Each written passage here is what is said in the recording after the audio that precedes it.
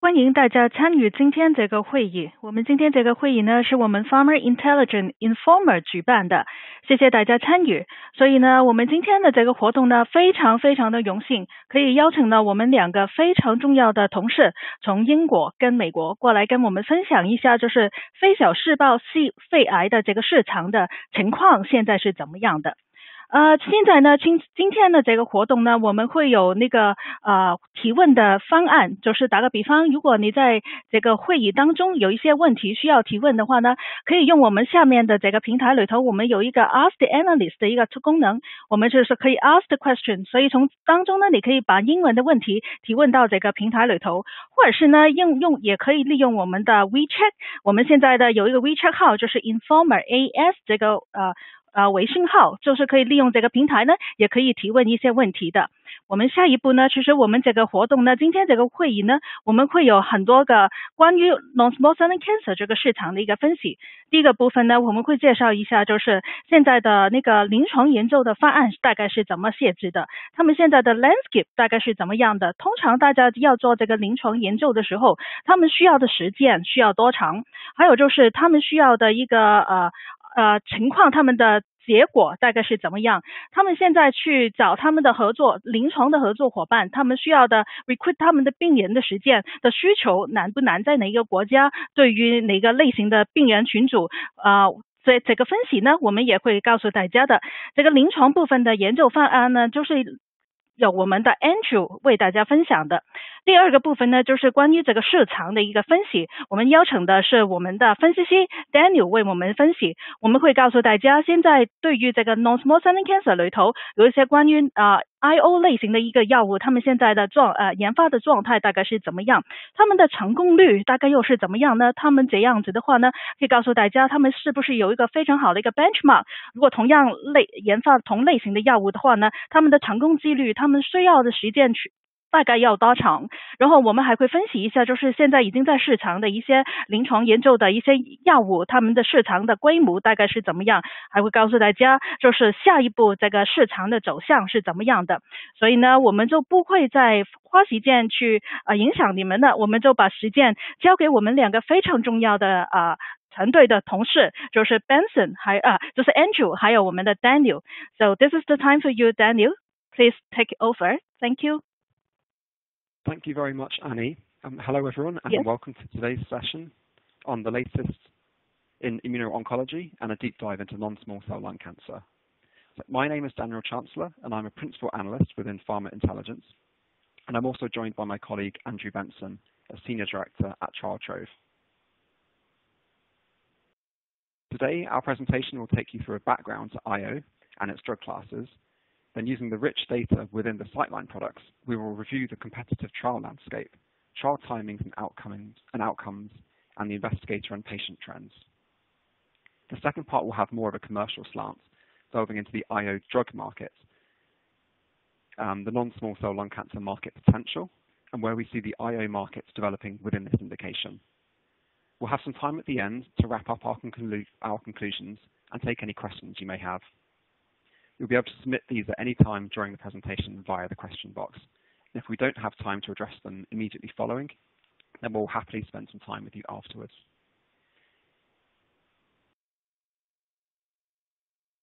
Okay, so in its most basic sense, IO is a field of medicine that focuses on the development of therapies that improve the body's ability to generate an immune response against cancer.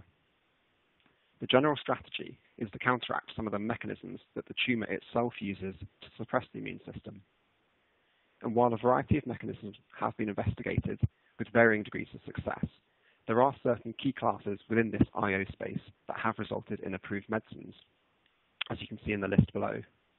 These include cancer vaccines, immune checkpoint inhibitors such as CTLA-4 inhibitors and PD-1, PD-L1 inhibitors.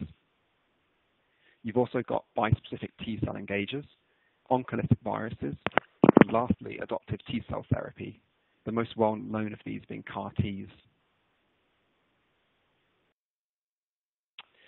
IO isn't a new concept, but it's only really within the last decade that we've seen some notable successes and then a huge proliferation in R&D interest. It began with the approvals of Provenge for prostate cancer, and as the first cancer vaccine, and then the CTLA-4 inhibitor Yervoy.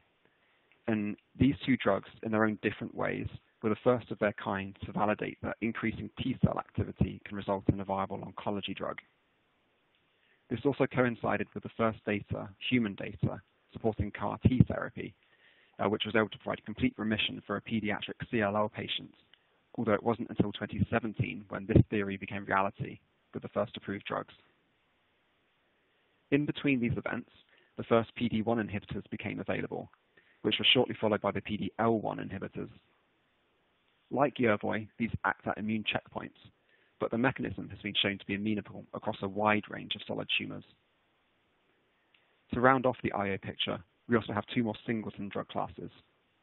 The bispecific T-cell engager Blincito is approved for ALL, while Imlygic is injected into melanoma cells, where it replicates, causes lysis, and the release of pro-inflammatory cytokines. So now to focus a bit more on the PD-1, PD-L1 inhibitors, which is a main focus of our presentation.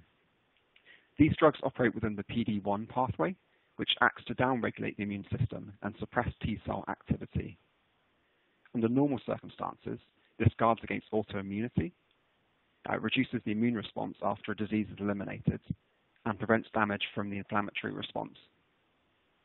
It's hypothesized that cancers can use this mechanism, overexpressing PD-L1, thus allowing the tumor to evade the immune system, because the host recognizes the tumor cells as self. The primary difference between PD-1 and PD-L1 inhibitors is that one blocks from the receptor side and the other blocks from the ligand side.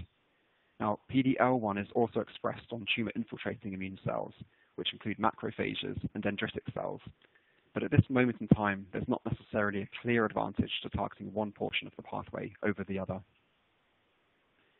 So now that I've established the backdrop, I'll now hand over to my co-presenter Andrew, who will walk you through some of the trends we're seeing in clinical developments for IO therapies. Thanks, Dan. So for the following slides, we were discussing the clinical view of immuno-oncology for non-small cell lung cancer. The information used is primarily derived from Informa Pharma Intelligence's Sightline suite of products comprising TrialTrove, Cytrove, and Pharma projects. So firstly, taking a look at the overall clinical trial competitive landscape between 2013 and 2018, and by competitive, I mean trials that are currently planned or active, i.e. those which could be competing for sites, investigators, and of course patients with your own IO trial. In TrialTrove, these statuses are defined as planned, open, closed, meaning closed to patient recruitment, but the trial is still ongoing and hasn't yet reached its primary endpoints, and temporarily closed. The panel on the left breaks down the number of industry-sponsored IO clinical trials by phase and by status. While there is activity across all phases of development, what stands out is that 87% of the trials are still early stage, i.e. from phase 1 to phase 2. This highlights that the IO NSCLC space is still relatively immature and growing, and in the coming years, provided the various IO strategies play out, we would expect to see a larger number of late-stage and hopefully registrational trials becoming activated, all of which will be competing for sites and patients. So future clinical trial design and feasibility approaches will need to be as robust as possible to ensure success in recruitment. Interestingly, we can also see that there are a higher number of hybrid phase 1-2 trials, including basket studies, than phase 2 trials. This is opposite to what we see for all NSCLC trials and indeed oncology trials in general over the same period. This shows the increasing importance of these phase 1/2 trials in NSCLC IO, where gathering robust data, typically only collected in more traditional phase 2 and later trials, can potentially lead to an earlier approval for these drugs, and therefore gain a competitive advantage over the other drugs in what will become an increasingly crowded space. The panel on the right of this slide breaks down the top 15 locations being utilized for recruitment in these IO NSCLC trials over this period. Historically, before 2013, this list was dominated by North America and Europe, with just South Korea and Australia the locations outside to feature. As you can see from the top 15 for 2013 to 2018, there has been a shift towards APAC, with Japan, South Korea, China, and Taiwan all now being utilized. Overall, 42% of IO NSCLC trials in this period now include locations in APAC, versus just 31% before 2013. Looking at the same data set from Trial Trove, but now drilling down into the sponsors who are conducting those trials, on the left in the pie chart, we can see that Bristol Myers Squibb and Merck & Co. account for the biggest slice of the pie. This isn't a surprise when we look at the IO drugs these companies are developing and the total trials they are currently being tested in, as you will see shortly in the next slide. The rest of the top 10 sponsors include Roche, AstraZeneca, Ono Pharmaceutical, Incyte, Pfizer, Novartis, Lilly, and Celgene. We can see that there is tremendous activity in this NSCLC space amongst top and mid-tier pharma companies with oncology assets. In terms of the overall trial activity in this period, as measured here by trial initiations, the chart on the right is striking in showing the explosive growth in this area as IO has come to the forefront, from just 9 NSCLC trials initiated back in 2013 to 146 last year. If we make even a conservative projection for the number of trials we might expect to be initiated for the second half of 2018, there is no reason to expect this year-on-year increase to change. Now for a closer look at the specific drugs being used in these competitive trials. This slide and the next show tree maps of the top 5 approved and top 5 unapproved IO drugs by total number of trials. The colours indicate the mechanisms of action of those drugs. Firstly, looking at the larger tree map at the top left of this slide, which shows the top 5 approved IO therapies in trials, we can see that Bristol Myers Squibb and Merck & Co. running 90 and 67 trials respectively with their PD-1 antagonists Opdivo and Keytruda. This accounts for their overall dominance in the NSCLC IO space, as we saw on the previous slide. Roche and AstraZeneca have their PD-L1 antagonists Tecentriq and Imfinzi in 35 and 26 trials respectively. And rounding out the top 5 is Bristol Myers Squibb's CTLA-4 inhibitor Yervoy in 22 trials. If we compare this to the top 5 approved drugs in industry-sponsored planned and open NSCLC trials across all drug types, not just limited to IO, Opdivo and Keytruda would still occupy the top 2 spots, with just Tagrisso, which is an EGFR kinase inhibitor, displacing Yervoy as a non-IO approach. And if we broaden the landscape view even more to just look across all oncology trials, the set of top 5 drugs is actually identical to this IO set. This really demonstrates how these IO agents are being trialed in a multitude of oncology indications and the potential utility of this approach across a broad swathe of tumour types, not just non-small cell lung cancer. If we now switch to looking at the tree map in the lower right of this slide, which shows the top 5 unapproved IO drugs in trials, there are actually 6 drugs listed here, as we have ties for 1st, 3rd, and 5th place. It's interesting to note that 4 of the drugs all target PD-1, represented in the pink colour, with no PD-L1 antagonists represented here at all. The top spot is tied on 9 trials each between Novartis' spartalizumab and Incyte's epacadostat, which is an IDO inhibitor. It's worth noting the recent failure of epacadostat in a late-stage melanoma trial, which has cast somewhat of a shadow over the future potential of IDO inhibitors, although NSCLC trials are still continuing, albeit with a pair of registrational trials downgraded to phase 2. We can also see a different approach here in the top 5 from Nectar Therapeutics, with their CD122 biased agonist NKTR214. If we compare the top 5 unapproved drugs for NSCLC across all drug types, not just IO, we see that the top 3 drugs remain the same, with just 2 non-IO approaches entering this group, namely abitinib and plinabulin. However, broadening the top 5 unapproved drugs to look across all of oncology, not limited to NSCLC, only camrelizumab and spartalizumab remain in the top 5 as IO drugs.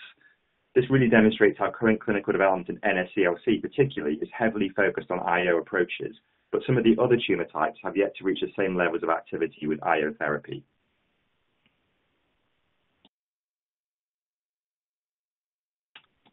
As we've already seen, there are a large number of trials with IO drugs targeting the PD-1 pathway, either at the receptor or at the ligand level.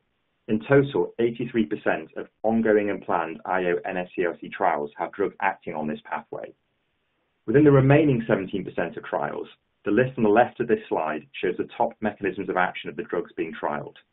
There are a variety of different approaches, including other IO drugs such as CTLA-4 antagonists and IDO inhibitors, as well as targeted agents.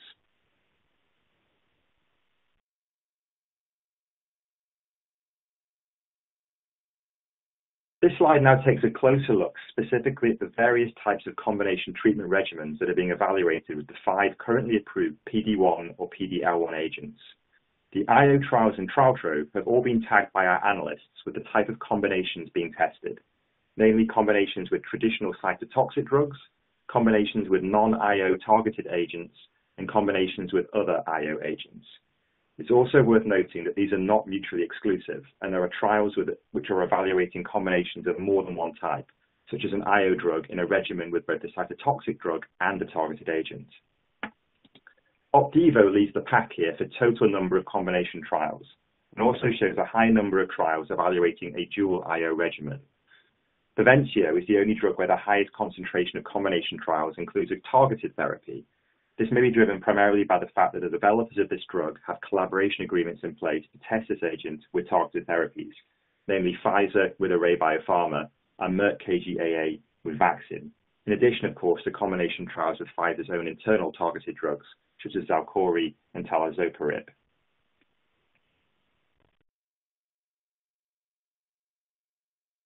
For those of you working in setting up clinical trials, perhaps in a feasibility role or involved in business development or strategic planning, it is important to understand the historical clinical trial timing landscape and also understand which previous trials were successes or failures. How long will it take for you to enroll patients? How long will a trial take to complete? And is my trial design optimized for success? Starting with trial timing, this slide shows a dashboard view of the historical clinical trial timing landscape for industry-sponsored NSCLC studies within IO, created using the TrialTrove API. It allows you to quickly review average enrollment duration, average treatment duration, and average total trial duration. Additionally, the scatter plot view allows you to view any outliers that may have longer enrollment durations but shorter treatment periods, or longer treatment plans and short enrollments. You can quickly click on a dot in the scatter plot to identify a trial of interest, to further review the inclusion and exclusion criteria or other protocol elements, for example, to compare to your own study protocol. If you look at the box in the middle of the slide, we can see that the average enrollment duration across this data set was 21.6 months, the average treatment duration was 7.7 months, and the average total trial duration was 29.3 months. Let's now compare these numbers with industry-sponsored NSCLC IO studies conducted more recently and see if the averages have changed. This is now a view of all industry-sponsored NSCLC IO trials initiated since 2013 to date. You will notice that looking across all trials in all phases, the average enrollment duration and total trial duration has dropped. Looking at enrollment durations, we see trials hitting their enrollment targets a full 5 months earlier, which is a 23% decrease in enrollment time. Meanwhile, average treatment durations have increased slightly. However, if we do look at the same figures broken out by phase of trial, we can see that the reduction in enrollment time is being driven entirely by the earlier phase trials, and in fact, in phase 3, average enrollment durations have increased a little, whilst treatment durations have decreased.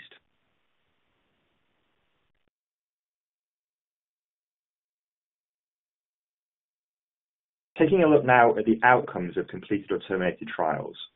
Although there are a large set of trials in the IO space and NSCLC which have yet to report clear positive or negative outcomes for their primary endpoints, for those that have, we've listed here a quick summary of the characteristics of those trials. In the purple box are the 23 trials that were successful and met their primary endpoints. Nearly 3/4 of these were evaluating IO agents in the second-line setting, and 80% were testing already approved drugs. 35% of them were evaluating IO agents in some form of combination regimen. The grey box below it breaks out the characteristics of the 9 failed trials which had negative outcomes, including 4 trials which ran to completion and did not meet their primary endpoints, as well as 2 trials terminated early for safety reasons, and 3 trials terminated early due to a clear lack of efficacy. Finally, the pink box on the right lists those trials that were terminated due to early positive outcomes. These are all phase 3 registrational or expanded indication trials and represent significant success stories for the drugs and, of course, for their sponsors. They were the Checkmate 78 trial, sponsored by Bristol Myers Squibb for Opdivo versus chemotherapy in previously treated Chinese patients. The Keynote 189 trial, sponsored by Merck & Co., evaluating Keytruda plus chemotherapy in first-line metastatic non-squamous NSCLC. And finally, another Merck Keynote trial, 024, evaluating Keytruda versus chemotherapy in patients expressing high levels of PD-L1. Closer analysis of the individual trials here, which we do not have time for during this presentation, but which is available in the detailed trial information within TrialTrove, can provide interesting insights into strategies for success.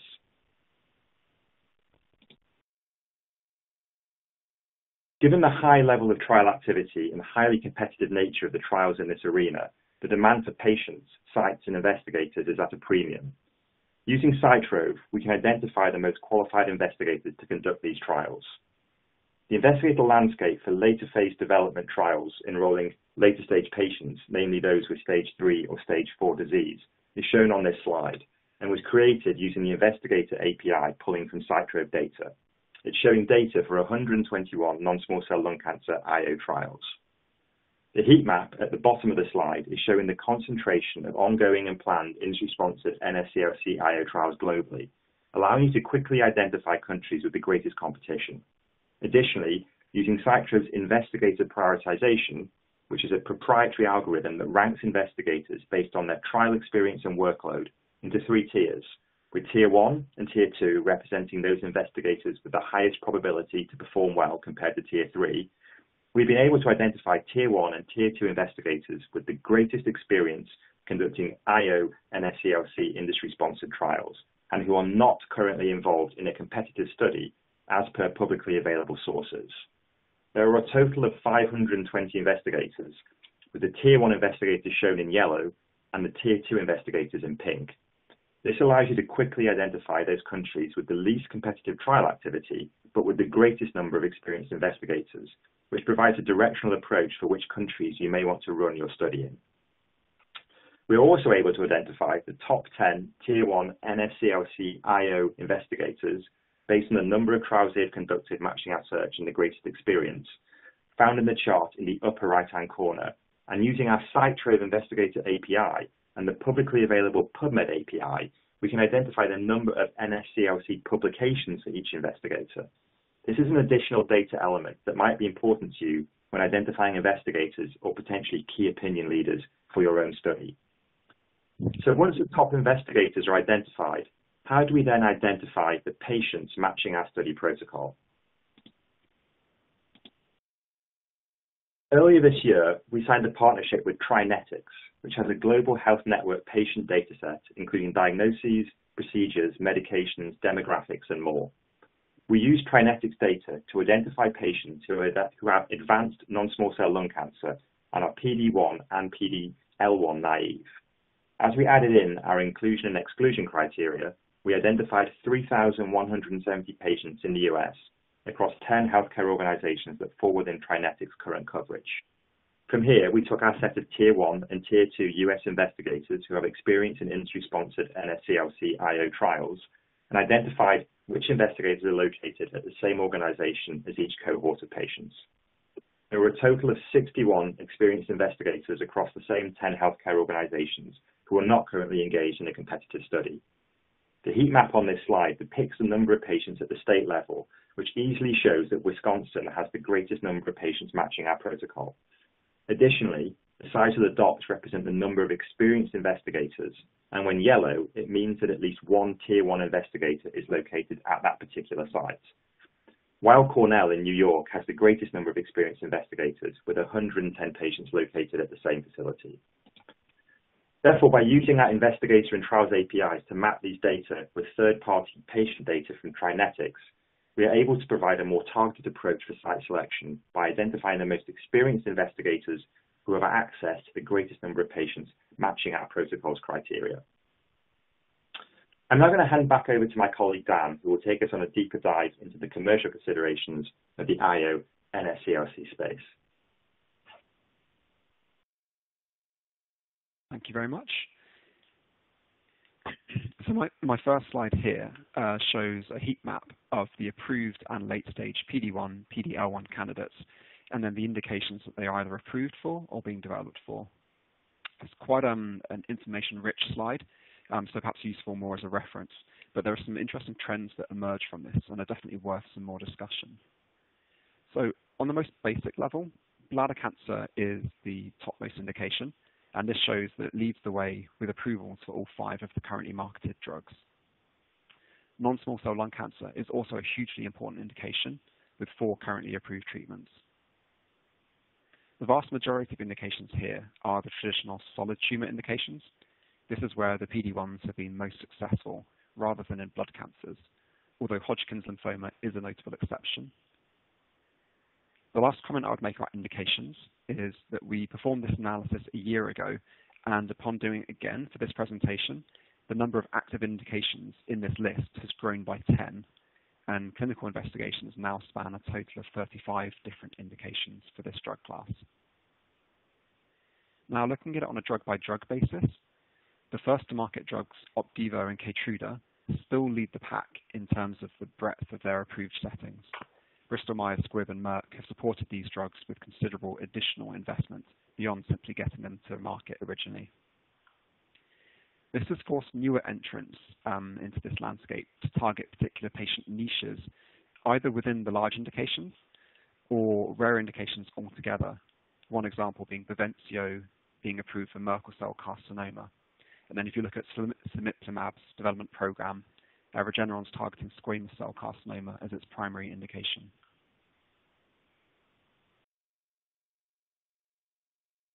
Now, the graphic here is a comparison of the PD-1, PD-L1 class against the other most common IO drug classes, and we're looking at the successful transitions between clinical phases.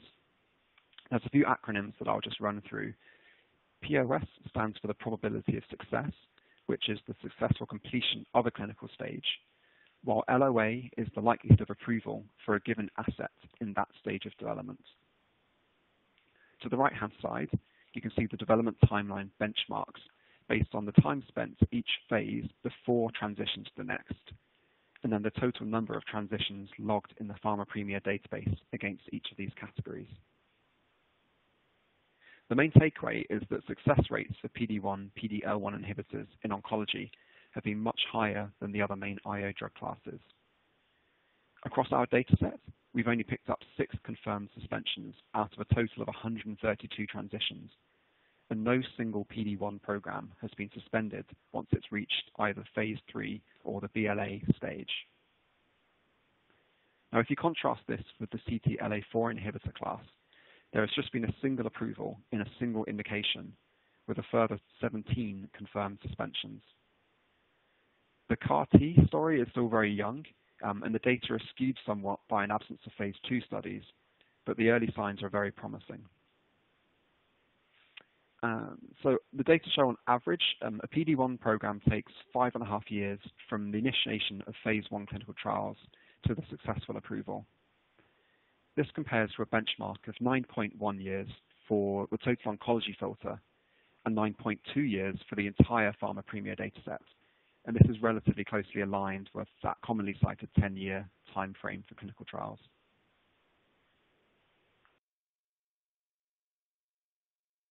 Okay, so now focusing specifically on the PD-1, PD-L1 class and then non-small cell lung cancer, this graph here has stacked up the timelines of each drug that has a successful phase transition. As the first drug to be evaluated, Opdivo has comfortably the longest development timeline. You can see a very lengthy stay in phase 1 before an accelerated progression towards the market. Now, partly owing to the precedent that Opdivo established, subsequent PD-1, PD-L1 inhibitors reach the market in a much shorter time. Developers have also been motivated by the advantage of reaching the market earlier, ahead of potential competition. You'll also note from the previous clinical slides that show that there's a trend for decreasing enrollment times in recent years. Now, specifically within non-small cell lung cancer, no single drug has failed a phase transition yet, although there have been notable trial failures, and I'll go into detail here more later on. And as is typical with oncology, you can skip phases. The phase 1 to phase 3 transition is a common one. This is a result of these phase 1/2 hybrid basket studies, and they can generate sufficient data to identify the appropriate patients and inform the design for registrational trials, therefore bypassing the need for a phase 2 study. Of the 4 drugs that have now gained approval in non-small cell lung cancer, The total time spent in phase 2 is just over 2 years, and the average review period lasts approximately 8 months. So I'd now like to switch the focus to the non-small cell lung cancer market landscape so we can assess the opportunity for IO therapies in this space. This indication alone could account for up to half of all sales of PD-1 inhibitors, so it's highly important and worth delving into more deeply. As you may know, lung cancer is the leading cause of cancer deaths worldwide, and non-small cell lung cancer accounts for around 85% of lung cancers. Now, beginning with the patient potential, we estimate that there are just over 500,000 incident cases of non-small cell lung cancer each year in the US, Japan, and the 5 major EU markets. This number is expected to increase over the next 20 years, predominantly in line with population aging and also factoring in changes in smoking patterns.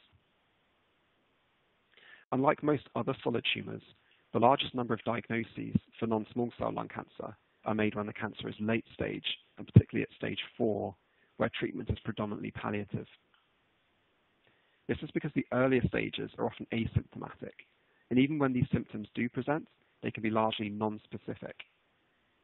Now, further compounding this situation, there are no universally accepted screening programs for lung cancer, although this is an area of active investigation. Combining the incidence estimates with survival outcomes, Data Monster Healthcare estimates that there are over 700,000 prevalent cases of non-small cell lung cancer at any one time.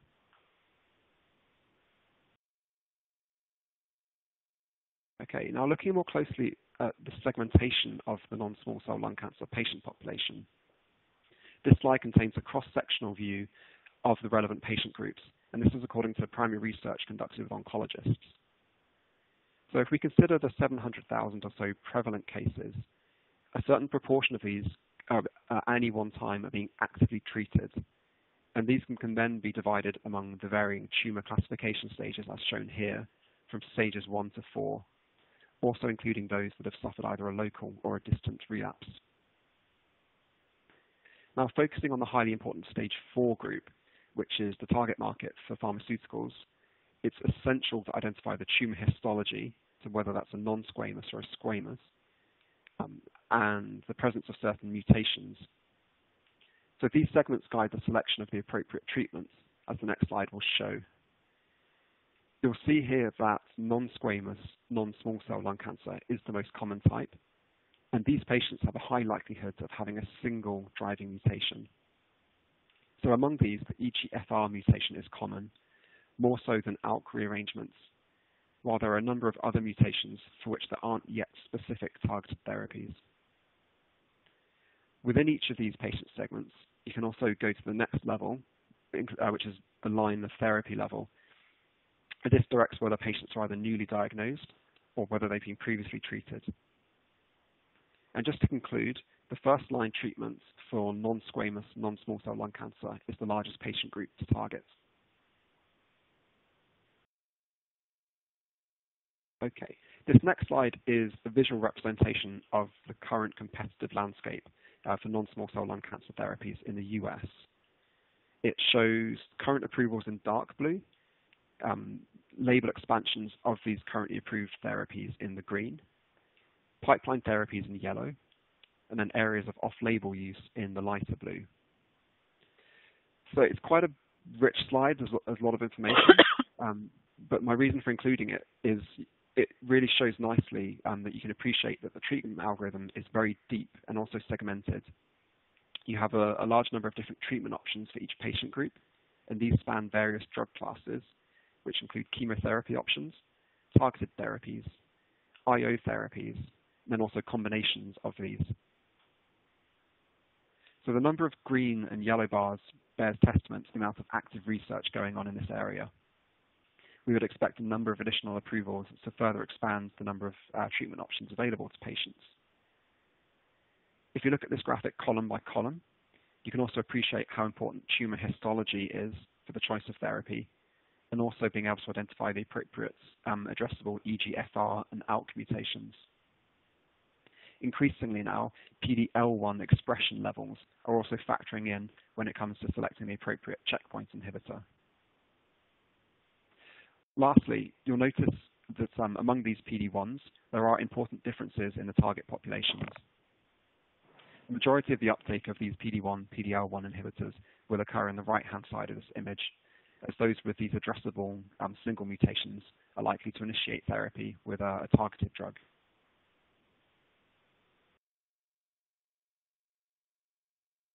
Let's now focus in on some of the specifics within this PD-1, PD-L1 class, so we can begin to understand each drug's positioning and commercial prospects.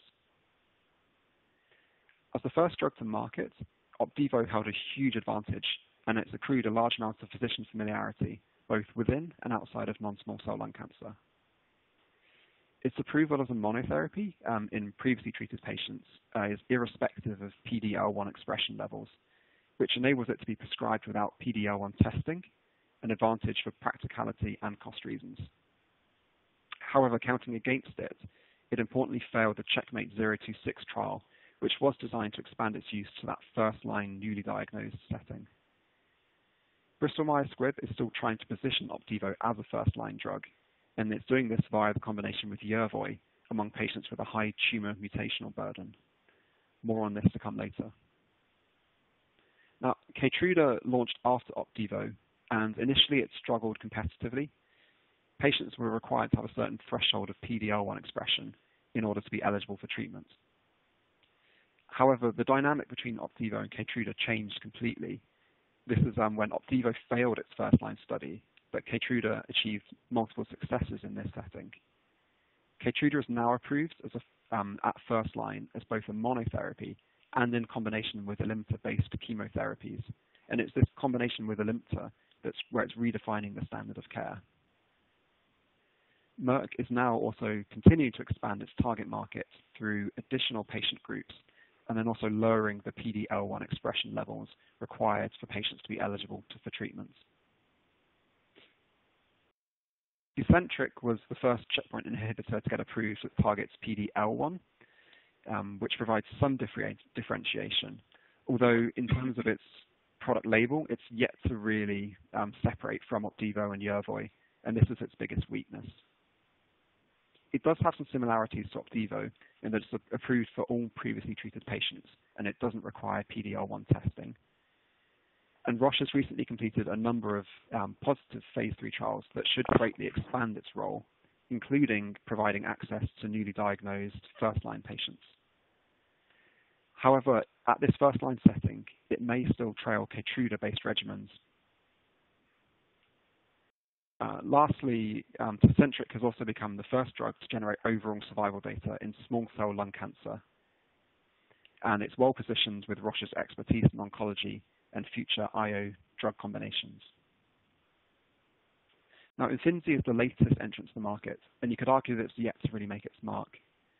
It's had multiple setbacks in clinical trials across first, second, and third line settings, although it is uniquely approved as an adjuvant following chemotherapy in unresectable stage 3 patients. In this patient pool, which is quite small, it does have a notable head start on its rivals.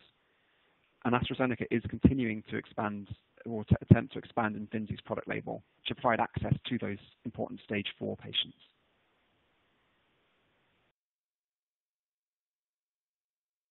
Okay, so I'm now presenting our projections for the NSCLC market in the US, Japan, and 5 major EU markets. In total, the major branded therapies were worth $11.3 billion in 2017, and this market is expected to grow at a double-digit pace for the next 10 years to over $33 billion by 2026.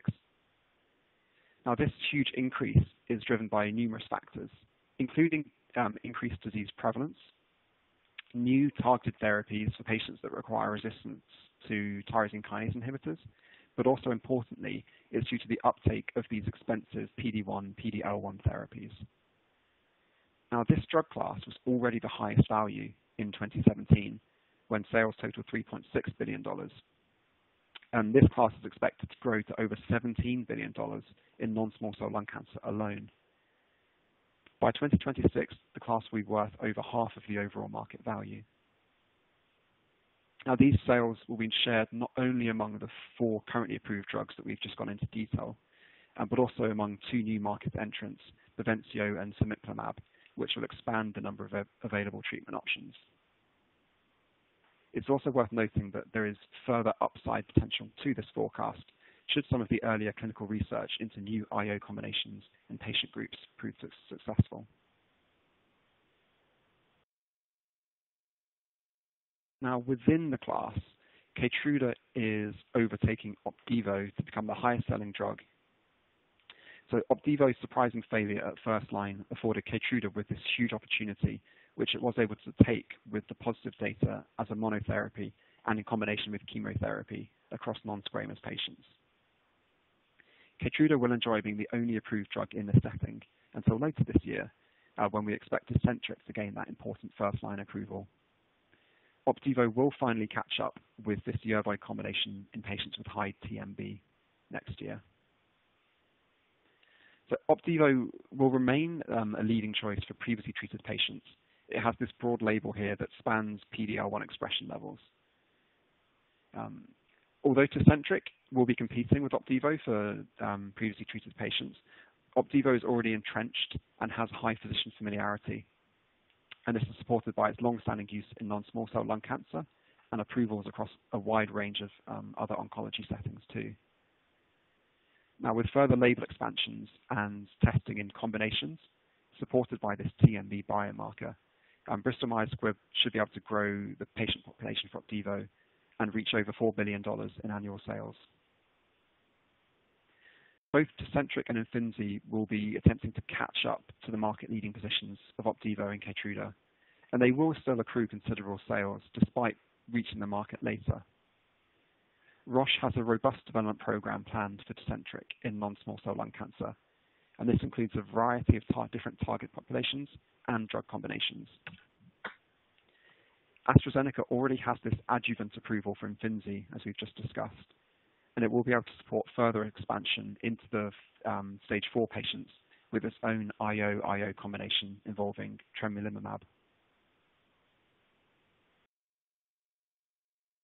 Okay, I'd now like to talk through some of the challenges that face the PD-1 class as it matures and how companies should best position themselves to adapt.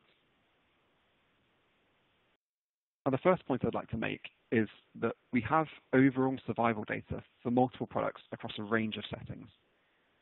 Over the past few years, the PD-1 class has been able to address a lot of the unmet clinical needs in NSCLC and raise the bar such that new market entrants in the class may find it difficult to compete, even with overall survival data of their own. With 4 approved PD-1s and a further 2 expected in the not-so-distant future, the market dynamic is rapidly maturing. And a more congested treatment landscape won't necessarily help the market to grow. No group as yet is attempting to clearly define the superior drug in the class via head-to-head comparisons. All of this contributes to the perception that these drugs are not at all differentiated in terms of their being a monotherapy. It can then fall to combination strategies for these products to really diverge, and this is where the drug developers can heavily influence the winning strategy. So in terms of NSCLC, there are realistically 3 main drug classes with which to combine a PD-1 backbone. This is chemotherapy, targeted agents, and other IO therapies. Chemotherapy is already a mainstay treatment for non-small cell lung cancer, and the combination with PD-1 is becoming the new standard of care. The specific chemotherapy backbone is still critical. Part of the reason why the Keytruda and Alimta-based chemotherapy data are being spoken of so highly is because Alimta plus chemotherapy was already the standard of care.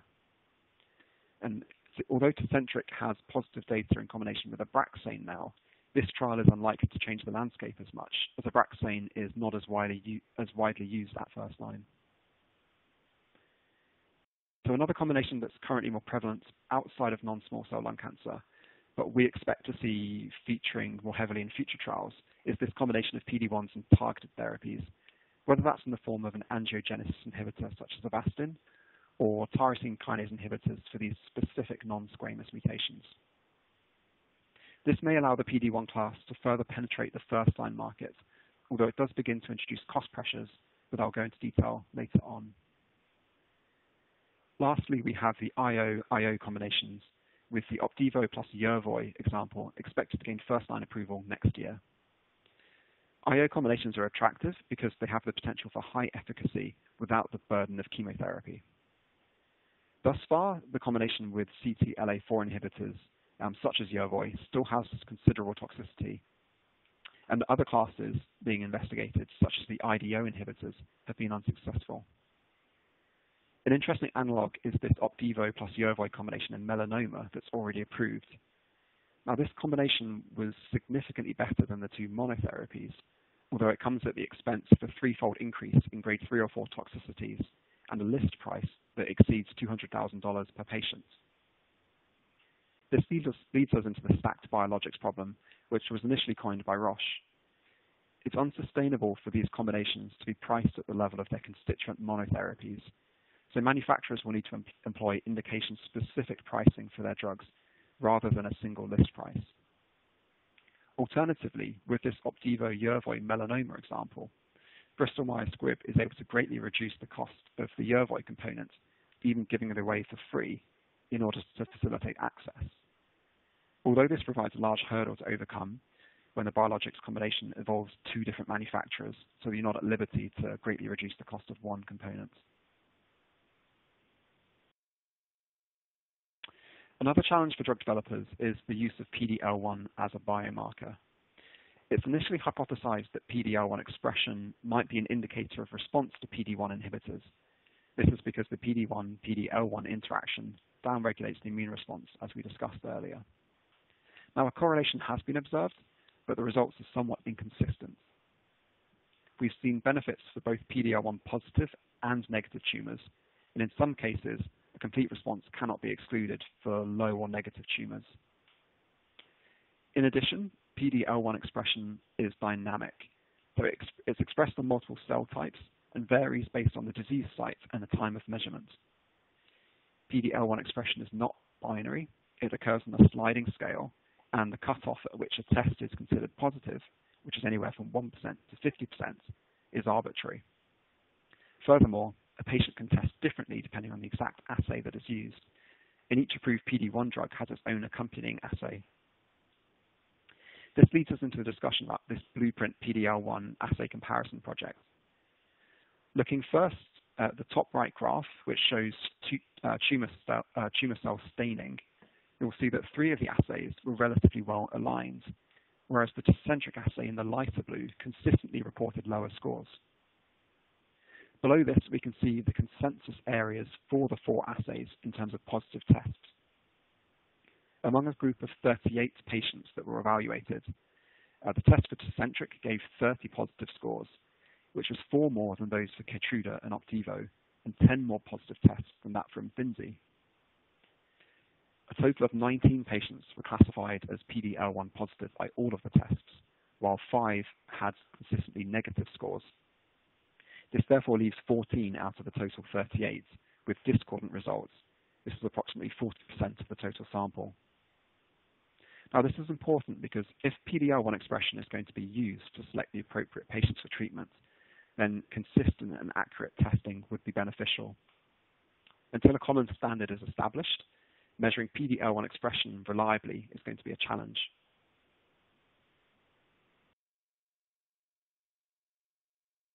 So we've briefly touched upon TMB as a potential biomarker in addition to PD-L1 that can be used to stratify patients.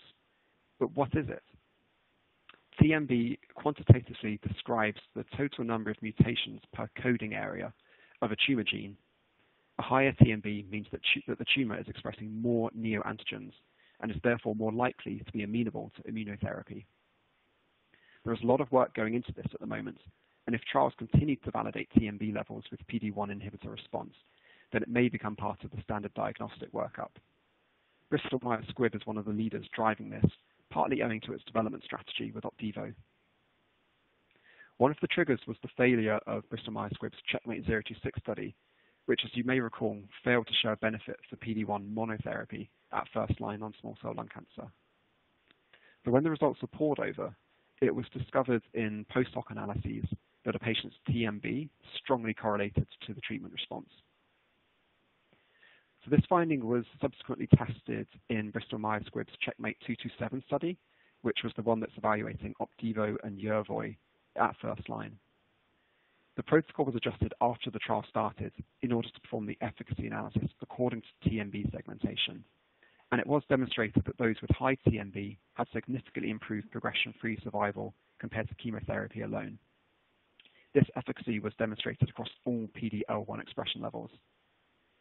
Now, a supplemental NDA with this data is under regulatory review, and Bristol Myers Squibb hopes that its approval would lead to TMB joining the panel of biomarkers that are routinely tested upon diagnosis. Now, the sentiment at the recent ASCO is that there's not yet enough data supporting TMB, so it may take some time before Bristol Myers Squibb is able to effectively compete at first line, although there is a lot of additional validation work going on. There are a total of 176 active trials incorporating TMB in the trial trove database, and these include a wide range of industry sponsors, primary drug candidates, and tumor locations. This is certainly an evolving area and one worth paying close attention to. So cancers are still predominantly treated based on tumor location. You could use this statement to make a case to say that the research into genetics and molecular oncology that started in the 1980s has yet to really fulfill its potential. There have been huge advances in discovering new targets and segmenting patient populations, although it hasn't been until the first checkpoint inhibitors were developed that a truly tissue-agnostic approach has been validated. The first approval was that for Keytruda in May last year, when it was licensed to treat all microsatellite instability high MSIH tumors, irrespective of their location. And this was instigated by a group at Johns Hopkins University, who hypothesized that because tumors with DNA mismatch repair defects produce large numbers of neoantigens, these cancers should be particularly sensitive to immune checkpoint inhibitors and a T-cell response. This theory was tested when an 86-patient trial of Keytruda in patients with MSIH as a hypermutation marker yielded an overall response rate of over 50%. The Kaplan-Meier estimates for PFS and OS are shown on the slide here, as well as the patient spread by tumor location and effect on tumor size. Merck subsequently conducted its own larger scale trials, and the FDA's accelerated approval of Keytruda in this setting followed. Now, the incidence of cancers with DNA mismatch repair defects is estimated to be 40,000 patients every year for stages 1 to 3, and a further 20,000 patients at stage 4. So even this one small example has large commercial ramifications. So how will this new dynamic emerge over the next few years? Most immediately, we would expect further PD-1 data in this particular patient group, and then a competitive dynamic between the classes to develop. It's possible that the PD-1 class is also amenable for other specific mutations that span a range of tumors. This may come out with wider use of the TMB biomarker and the large amount of patient data being generated. Furthermore, this tissue-agnostic approach isn't just relevant for IOs, but there are also a variety of other kinase inhibitors that are being tested for rare gene fusions that may work uniformly across tissue types. The next approval is likely to be larotrectinib, a TRK inhibitor that was developed from the outset in a tissue-agnostic manner. To round off today's presentation, we've taken a look at the Biomed Tracker Catalyst database and honed in on the high-impact catalysts that we expect over the next 18 months, and then the dynamics also included in Data Monitor Healthcare's forecast. So there will be a good amount of pivotal data for all of the PD-1 class, particularly surrounding these drugs used at first-line therapy. So as the graphic here shows, all 4 of the drugs within the class will successfully expand to the first-line setting, and they will also all gain approval for use in combination with either a chemotherapy or alongside a CTLA-4 inhibitor. This will certainly blunt some of the competitive advantage that Keytruda currently has, although we do still expect the Keytruda Alimta chemotherapy regimen to remain a standard of care. It's going to be interesting to see how the formal approval of Keytruda and Opdivo in patients with high TMB affects uptake of the biomarker, although we expect it won't be until there's really competitive data in non-small cell lung cancer and other indications that TMB testing will become routine. One particular program that we're looking at next involves the BEFIRST and BEFAST trials, and these involve Tecentriq and a blood-based next-generation sequencing assays for TMB. Also of interest, there are 3 separate programs for IO-IO combinations, specifically involving cancer vaccines. While these vaccines are yet to produce compelling data as monotherapies, their use alongside PD-1 therapies may provide additional benefits. They're designed to work by stimulating the overexpression of tumor-specific antigens, which are in turn recognized by the T-cell response. The particular programs belong to the companies Transgene, Bavarian Nordic, and Asterius, which may well be names to look out for in the near term. And so to conclude our presentation on IO in non-small cell lung cancer, we'll just review the main takeaways. IO therapies work by stimulating the innate immune system to act against tumor cells. This can be achieved with a variety of different mechanisms. Thus far, PD-1s have been the most successful, and they account for 5 out of the 9 approved IO therapies. Bristol Myers Squibb and Merck are the leading sponsors of clinical trials, which follows being the first to market with their products Opdivo and Keytruda. These IO trials are typically weighted towards the earlier stage phase 1/2 basket studies, more so than for traditional oncology drugs, and the average enrollment durations are coming down. As more and more studies are being conducted, it's important to be able to use all the available data sources to identify the appropriate investigators and locations in order to position trials for the highest likelihood of success. The PD-1 class is being investigated across a wide range of indications, with a predominant focus on solid tumors, and they are outperforming other drug classes in terms of clinical development benchmarks. Now, specifically within non-small cell lung cancer, which is the largest commercial opportunity for PD-1s, IO is now established as a standard treatment at second line, and recent expansions are now providing access to this hugely lucrative first-line market. The individual PD-1s do have slightly differentiated product labels, although they're generally perceived to be similar. Together, their sales will grow from $3.6 billion to $17.7 billion by 2026. By this time, they'll account for over half of the total market value. Choosing the right combination strategy will provide clear product differentiation and likely decide the future market leaders. And tumor mutational burden and tissue-agnostic drug development are both emerging themes that are highly relevant for IO drug classes and worth staying abreast of. We hope you've enjoyed our presentation on the landscape of IO in non-small cell lung cancer, and we would encourage you to submit any final questions. We'll take as many now as time allows and follow up if there are any other additional questions. And there's also an abundance of additional resources available for you within Informer's Pharma Intelligence portfolio, so please do let us know if you'd like to find out more. Thank you very much.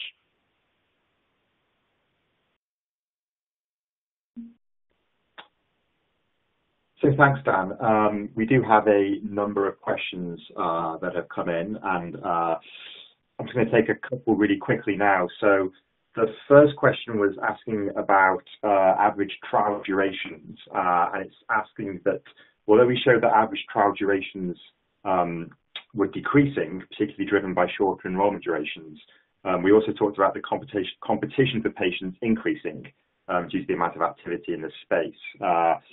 So the question was really, what was the reason for this? And I think it really speaks to sponsors increasingly looking to wider geographies to find their patients. For example, the expansion into APAC that we showed in one of the slides earlier. Also, the use of a robust data-driven approach to feasibility and recruitment, using external data where available, which really allows sponsors to target the right location, sites, and investigators.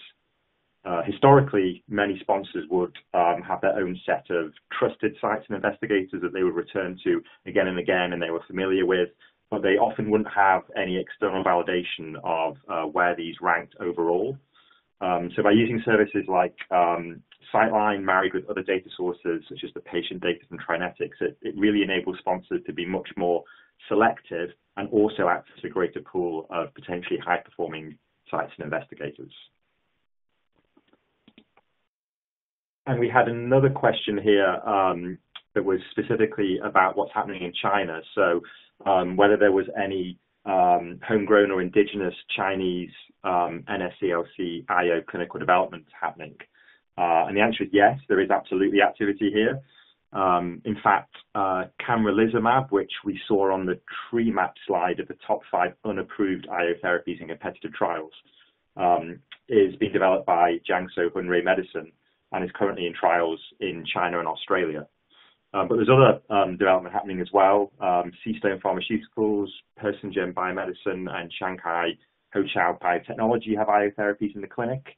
So we're definitely seeing novel IO therapies coming out of China, entering the clinic, and we would, of course, expect to see the amount of these increase over time.